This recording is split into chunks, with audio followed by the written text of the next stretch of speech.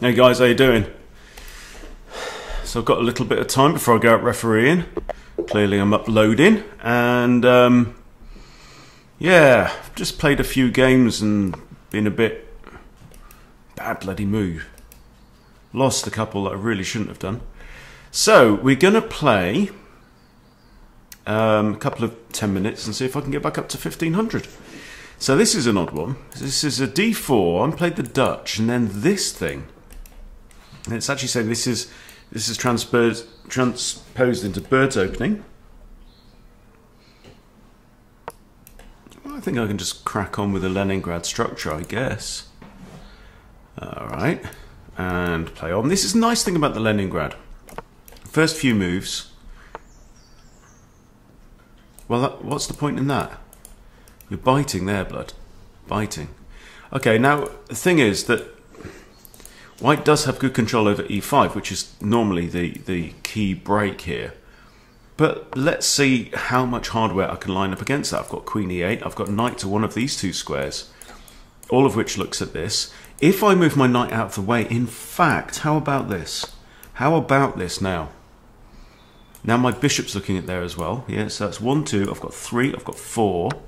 And how many defenders? And now we have a nice, yeah, I mean, we give up a pawn, but, or maybe not give up a pawn. Okay, you could have actually taken that pawn. And look at that kingside now. Yeah, it was slightly defended though. Just a little bit defended.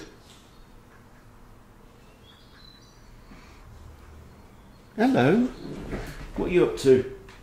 What are you doing? He's very intrigued about what's going on in the world. Yes, I know it's a Leningrad Dutch. I know. You wouldn't? Well, you're not playing though, are you? Ow! Ow, don't hurt me. Help! Help! I'm being attacked by a tiger. Help! Ouch! That actually quite hurts. Okay, go over here. Join your pod. Right. So we're in a good position. I have a knight, I have a light squared bishop that wants to join the game. My light squared bishop, I guess, could kind of come here and help back up the pawn.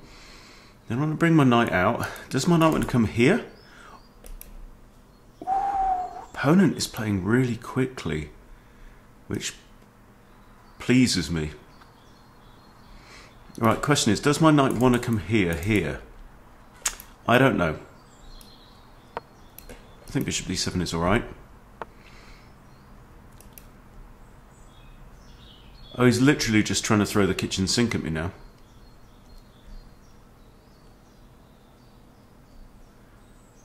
Don't know. So when your opponent's starting to go balls out and just chuck everything at you, the thing is just to, you go yin. Yin hands. You're not attacking necessarily. Unless he just opens himself up to something stupid. Okay, this is defended by the queen. I still want to get my knight in. I've kind of got in my knight's way a bit here. However, queen here, where did my queen come from? Yeah, I think queen here looks alright. Queen here, I could jump in there. Queen here, and he does this. He's just making life harder for himself. Oh, oops, that was weird. Okay, well, I've gone there. Not my first mouse slip of the day. Earlier on, opponent took my queen, and I meant to play recaptures, and I pushed the pawn by accident instead.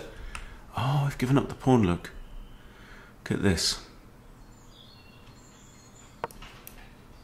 I'm trying to tempt this pawn away so that I can pin this knight on the queen and then maybe win it with this, I don't know. But when your opponent starts to play too quick, key thing is don't copy him. Right, so that's defended. That king is starting to look a little bit exposed. Right, it's time to get the knight. It's got to be the time to get the knight out. Really has. He's actually got quite good pawn control over the centre here. But he is still a piece down. Okay, I'm thinking this. Something like that, yeah. having said that, it gets in the way of the bishop. There takes... Do I want to get my queen on this diagonal? Do I want to centralise a rook? I've got a semi-open file. Let's get a rook on it. There's no rush. Oh my lord. My opponent is literally just... Oh, he wants to do this. So one of these pieces has to move. Which is it going to be? Crikey. Hang on. This pawn here is pinned, right?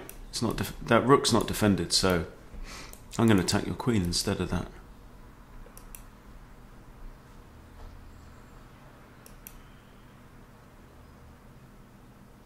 So I've got one less pawn, but I do have 2 bishops to his 1, which is pretty cool. I can come back now. If I come back and he pushes here, I can just retreat, can't it? It doesn't matter. If I do this, I'm just going to walk into problems on the dark squares with that bishop, so...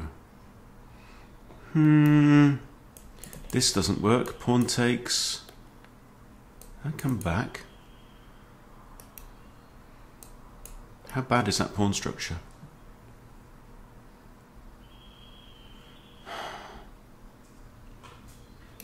It definitely invigorates this bishop.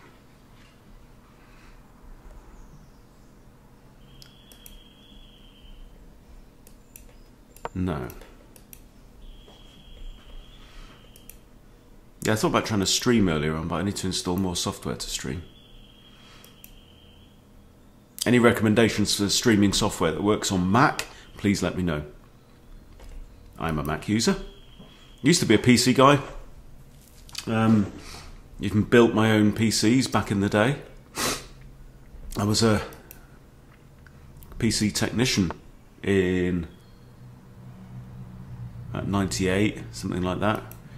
Right. You're eyeing this up, are you?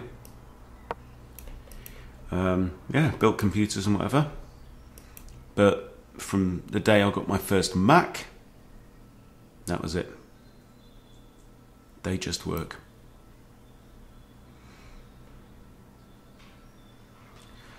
Hello. This comes with a discovered check. I need to be a little bit aware of that. I can't block with that bishop.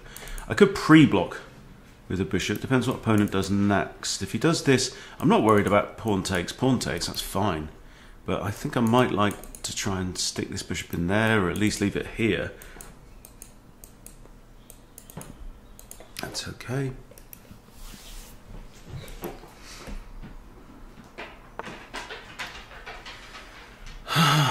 What's your plan? That? Nope. Okay.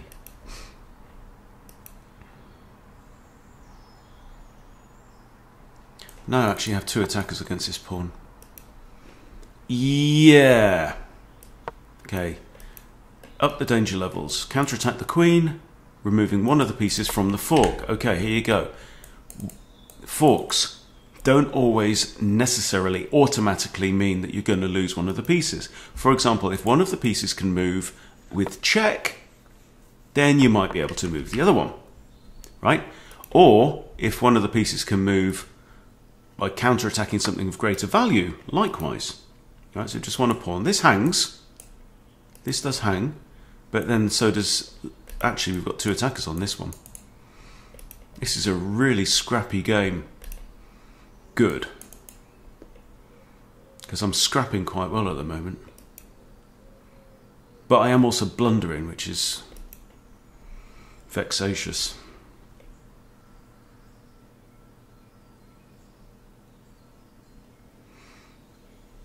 Hello, what do you want? What do you want? What are you up to? Meow. Meow. Okay.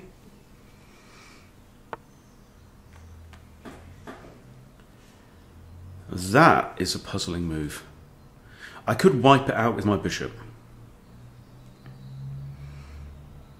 How do we feel about this? Here he captures en passant, I just move my knight to there. Kind of like that. What are you doing? Oh, they're trying to eat. They're ready to wean, I think, these guys. They've been on the nipple now for, well, since you were born, isn't it? And interestingly, these guys were born right next to us on the sofa. We sat there one night about 11 o'clock with this heavily pregnant cat. My wife nodded off, and then a short while later I had to wake her up because there was like slimy things popping out. We actually saw 2 of them literally being born. How cool is that? Hello. Oh, you're getting really fluffy now. You're actually getting really strokeable now.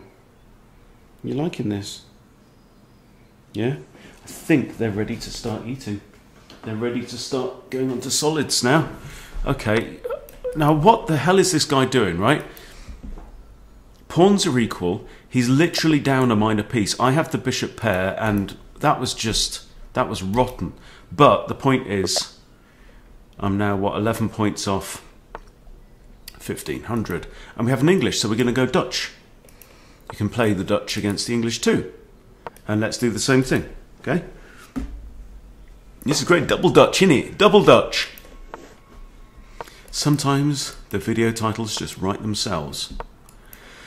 And this is very normal. So he's going for the fianchetto there. This is the, like, okay, absolutely bog standard Leningrad starting position. Now, what's interesting is that I've got like a course in the Leningrad from Ginger GM, but what frustrates me sometimes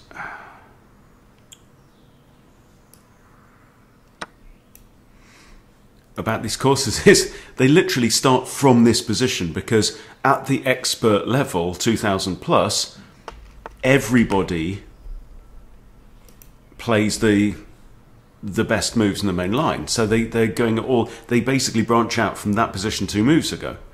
Right, what's this about? Opponent is 1511 rated. I have this hits the queen. Let's develop. Oh, that's what it's about, okay, but I do have the bishop. The bishop can technically retreat and cover this square. Now, the bishop can also come here, which is okay. Might run into a pawn. No, it won't. Now, do I want to chase the knight away? I think I do. I think I do, because he can only go there or there, right? Oh no, he can take the pawn.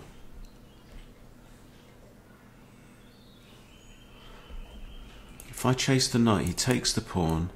I take, bishop takes. I don't know.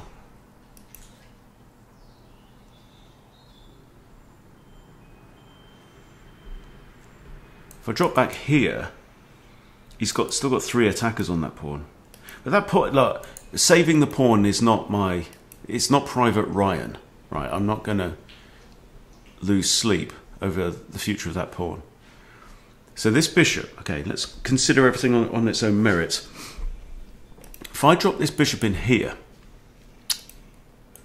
right, it's probably going to get taken. I take, someone else takes. Huh. He's got to do something, because otherwise I take his bishop. Problem is with that, is this square. This is the thing I don't want. So I am going to chase the knight off, I think. If it takes here,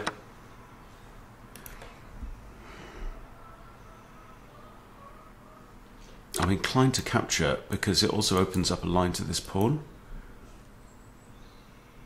This is undefended. But if queen takes, for example, I can drop my bishop back.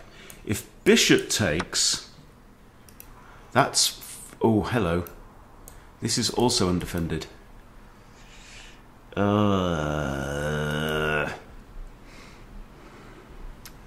King's the only defender of this. My bishop is hanging, so something must be done. Okay. This, and I'm going to have to move the knight after queen takes, was that b7? But then this also hangs. Right? But I have to move the knight first, and I have to move it here. Now we're all kind of covered. I am threatening to capture here. I'm a pawn down, but his king is in a unhappy situation. Also this. Undefended, undefended. You've got to always be counting. 8. Oh, tits. Look at that. I'm not happy about that.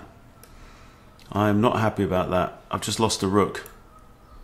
I didn't notice his fianchetto bishop. Right, resign that one. Bugger it. Let's go again. See, I'm getting embarrassed by people in the low 1500s. That just shows what my level of play is. Okay, 1489, we'll go Vienna. Quiet.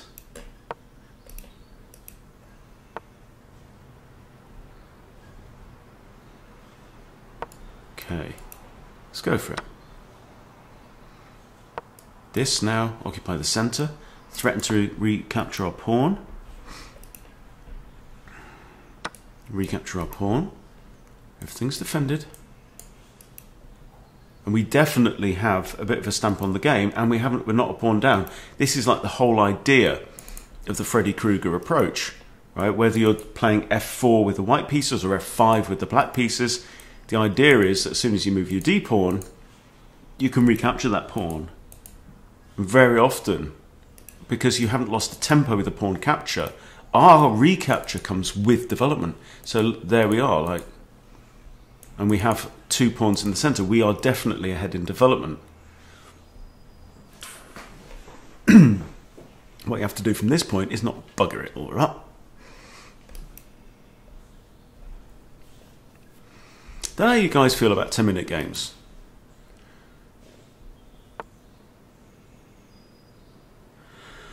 Okay, now.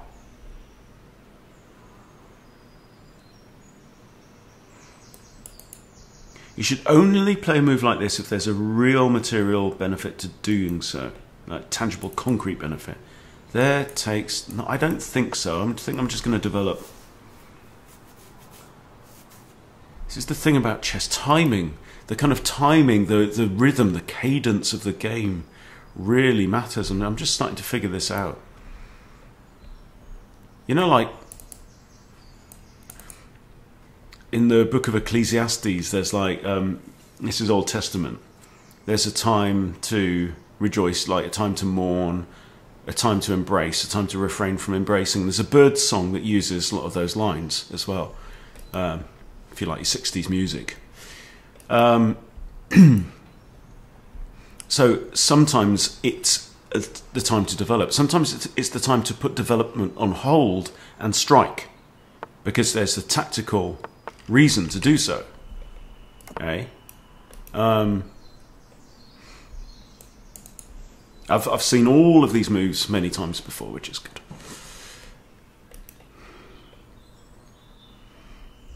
You know, like when you're castled, your opponent's king isn't. It's time to push in the middle, generally, right? And an immediate tactical opportunity or threat trumps all other considerations, generally, right?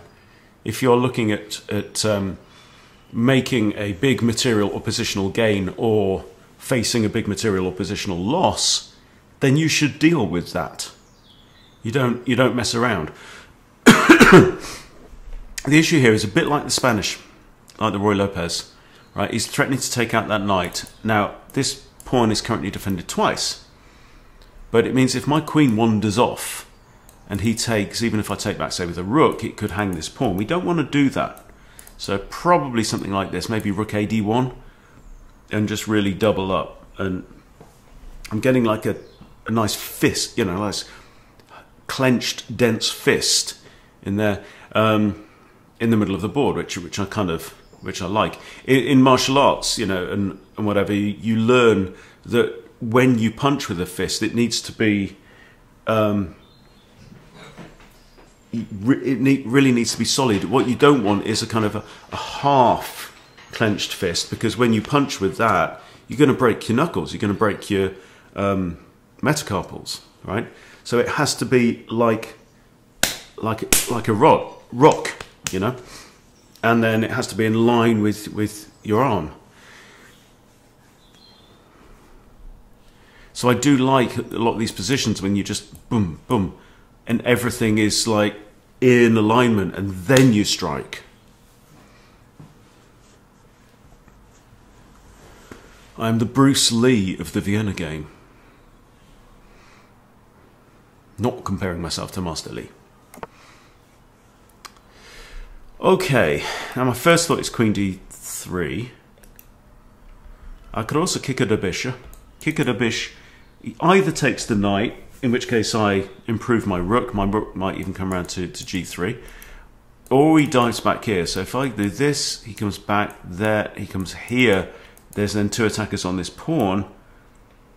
Not necessary, you know? So let's continue lining things up. You get everything lined up. You get everything ready before you strike.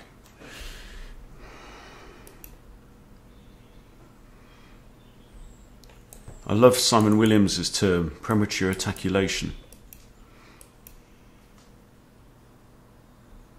Get all your ducks lined up in a row. And then you can consider your pawn breaks like this. Did it? I mean, you know, so this knight here now is not pinned. It's free to cause mayhem. There, pawn takes, maybe knight takes, bishop takes, and then both of my bishops are looking down here, you see. And that's nice. That's what you want. This bishop, look at that bishop. Where's it targeting? It's targeting the key strategic squares of H4 and A3, right? It's hitting the sides of the board. That's not what you want your bishops to be doing, really. I mean, you know, unless these squares here, for some strategic reason, have huge strategic import, you know. So okay, so hitting my queen. Okay, I'll just come back here. Knight can't take there; he gets taken with the discovery on this. Okay, I might push A3 and just say to that knight, get your silly furry horse face out of my half of the board.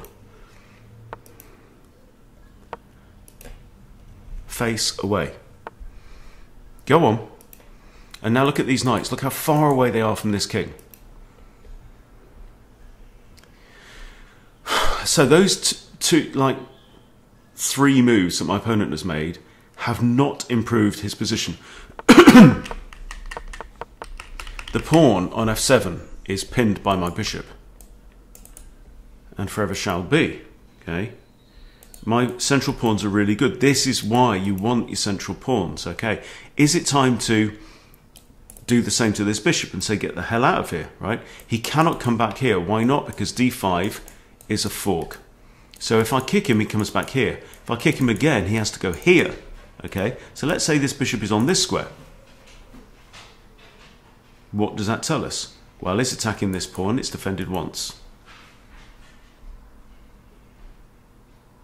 I can attack him with this, but that doesn't work because there's a barrage against that. Battery. So, oops, all that in mind, I'm going to improve this. I don't know if I want to keep this rook on the F file. I think I probably do. Reason is it's semi-open. There's no white pawn on that file. So rook A E1. Two attackers on here. How many defenders? Two. Although, as we mentioned before, one of them could be eradicated at any time. Now, I could push D5. D5, this knight can't come here. And can't really come here at this point either, because takes. We have 2 on 1. So here, and the knight comes here. What about that? Well, I could take.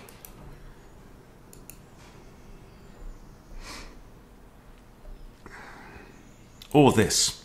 Yes, there's another one to consider. Let's say pawn takes. Pawn takes. The bishop is hit. I think that's better. I'm going to play that. Opponent's down to 4:20 minutes. Or 4 minutes 20, as we say in Britain. All right.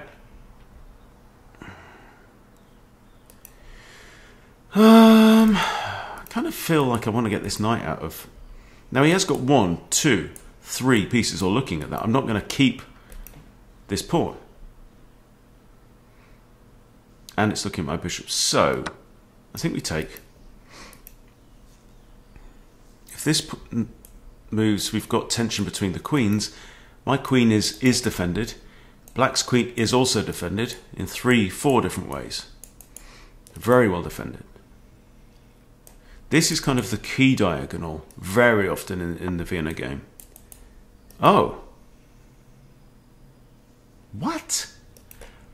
You had literally half your pieces, wasn't it? No. 1, 2, 3. Forgive me, I miscounted.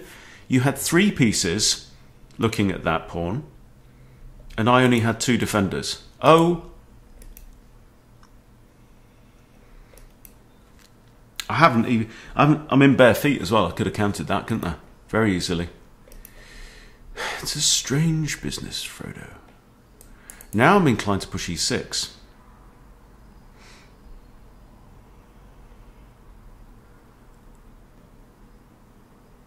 But then maybe what if pawn takes? Huh. Is it time now to kick this bishop back? If the bishop goes back here, then it's not defending this square. Then I push e6 with a fork. Now you could always do that. That's not the end of the world. Also, this is a... oh, wow. Everything is screaming rook takes. Because this rook wants to come to g3 and pin this pawn. So when you've got more than one pawn pinned around the enemy's king, that's a nice situation to be in. Oh dear. Oh no. He checked me. Oh no, he's attacking my bishop. So I've got a couple... I mean, I could stick my bishop here. I could stick it here. Difference is this square is kind of... it is defended by a pawn. It also defends that pawn. So that's what I'll do, right? This might feel safer, but the bishop there is actually doing something, which means... okay. Okay, that was all right. I completely missed that when that knight moved, my queen was under fire. However, this is still all good. This is good, right? This pawn here is still pinned. It's under attack twice. Right, he's hitting my bishop. No worries. I can play my rook to here. He has no light squared bishop, okay? So where does my bishop want to go? Or do we want to defend it? How about this? That defends it and hits this bishop too. If I do that, what's he going to do? What's he going to do?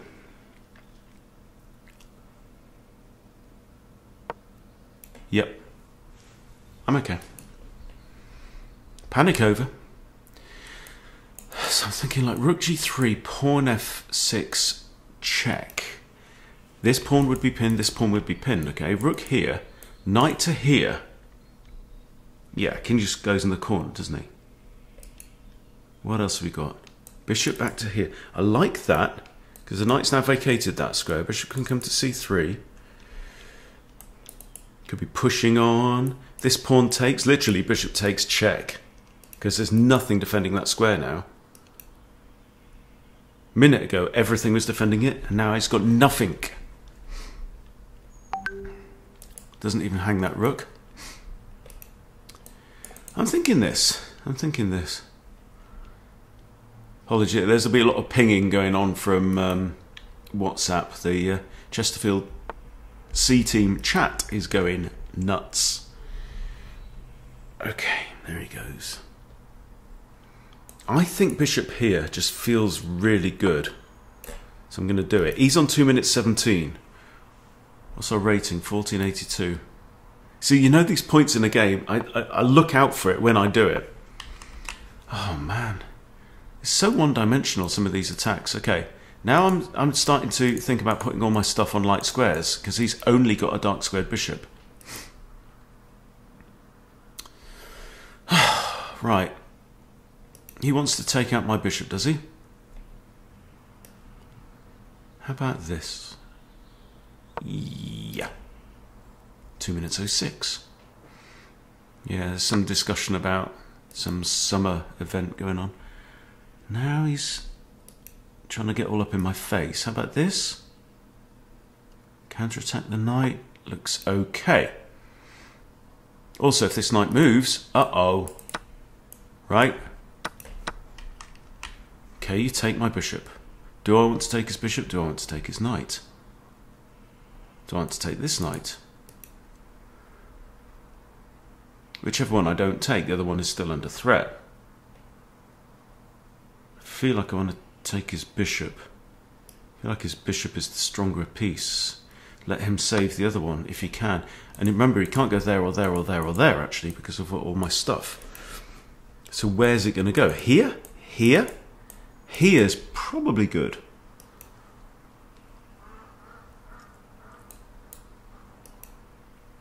One minute 42. 1 minute 41. 1 minute 40. Actually, if this knight moves, same problem. Okay, so I think actually defending the knight is the way to go. I would probably think rook fe8 is what to do. Having said that, it really does weaken this pawn too. So let's think if he does this. I think that's what he should do. 1 minute 15. I don't want to do anything like this. I want to keep this bishop threatening. And he's resigned. Excuse me. Right. Okay. One for the road. E4 again. And we have a Caro card. And let's play the oh no, you Caro can't. Oh. I don't even know what I'm doing here. Just playing random moves. Okay, well, we don't have the traditional attack, but this is okay. This is all right. Can pre-move that.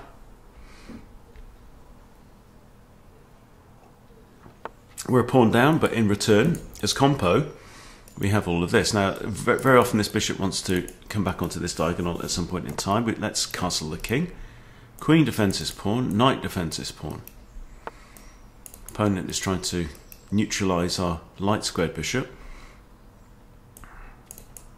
I'll often play this move,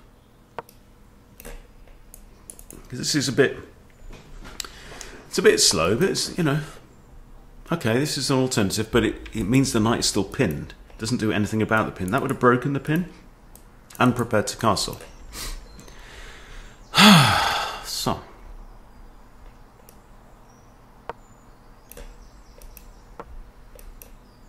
We might trade queens. Now, I am down a pawn. I understand I'm down a pawn.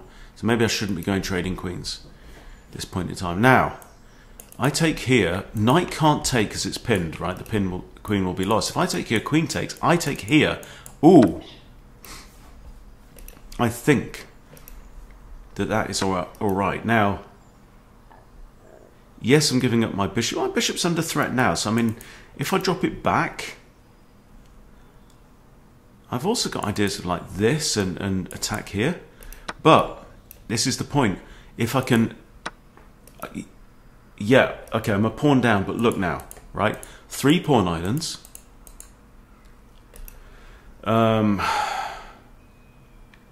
If I gave up the exchange also, that would be poor. So let's do like this. Oh no, because then queen takes here with check. That wins the bishop. That we do not want. That we would not welcome. That, if I... No.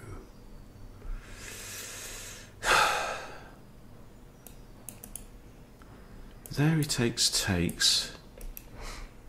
That pawn hangs. This is not a bad position. Queen here, get a rook across, threat to take the bishop. That feels more solid. I expect him to push a pawn He has pushed no pawn. He's long castled. I don't think that was his plan at the start of the game.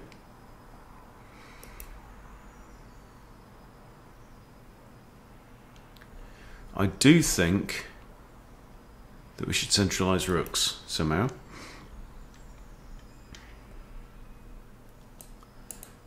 This is a thought. I'd love to take out this pawn. And this pawn is very often a little bit of an issue. So I'm going to play rook ad1 and defend that another time. So now he can't take. He's got two attackers on there since he long castled, right? If he attacks with the pawn, which is going to be e4, e5, e6, e5, I may have issues. So